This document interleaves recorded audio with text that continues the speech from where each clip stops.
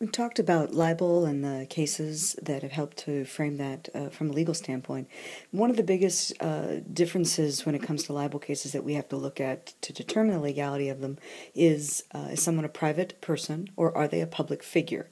And if they're a public figure, they actually have a different level of proof than someone who's a private individual. So we're going to take a look here on what kind of requirements you have if you're a public figure in order to make a libel charge stick. Now, when we look at public, we look at two different types. One are public officials, and one are public figures. Public officials, as you might guess, are people who are elected.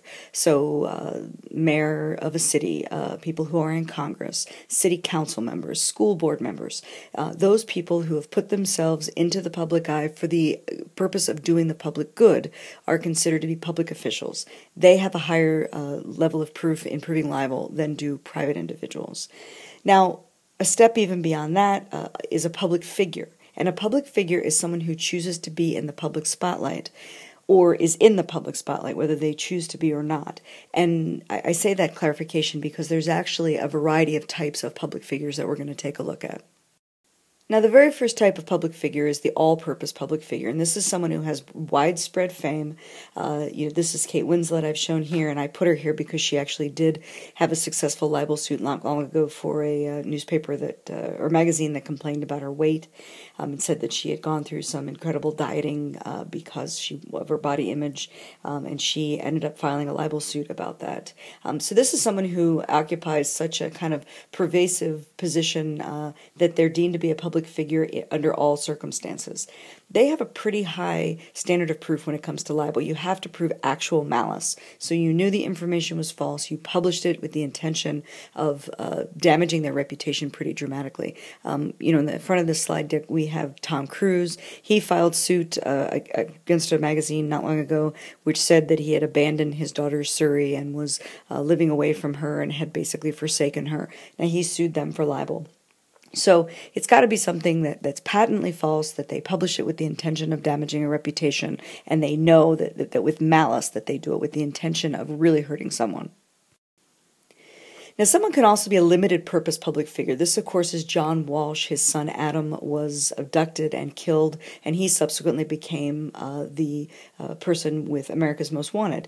So, he chose to put himself into the public eye subsequent to something happening to him, and often it relates to a controversy, something that's in a kind of a narrow set of circumstances. And the goal for you to be a limited-purpose public figure, according to the court rationale, is that the plaintiff must have kind of participated voluntarily to resolve a controversy. So, these people do not have as strong a burden of proof as do an all-purpose public figure, but they still have a burden of proof that's higher than a private individual. Now, we also have people who are involuntary public figures. They don't intend to be public figures at all, but they end up getting thrust into the spotlight.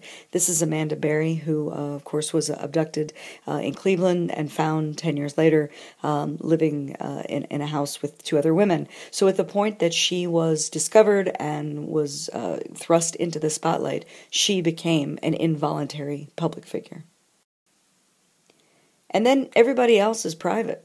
And all they need to prove to show that libel has taken place is negligence. And that means that you haven't exercised as a reporter reasonable care to get the right sources to confirm information. So while public figures and public officials need to prove actual malice, private figures only need to prove this idea of negligence.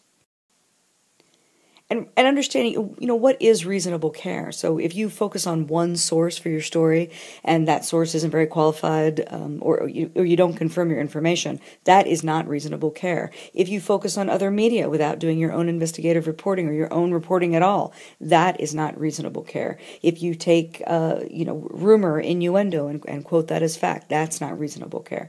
So, as a reporter, you have a responsibility to tell the truth, to research the truth as thoroughly as you can, and what Bob Woodward calls it is the best obtainable version of the truth, but you have to make the effort to get the information correct, or if you get it wrong, that can prove a pretty serious problem for you.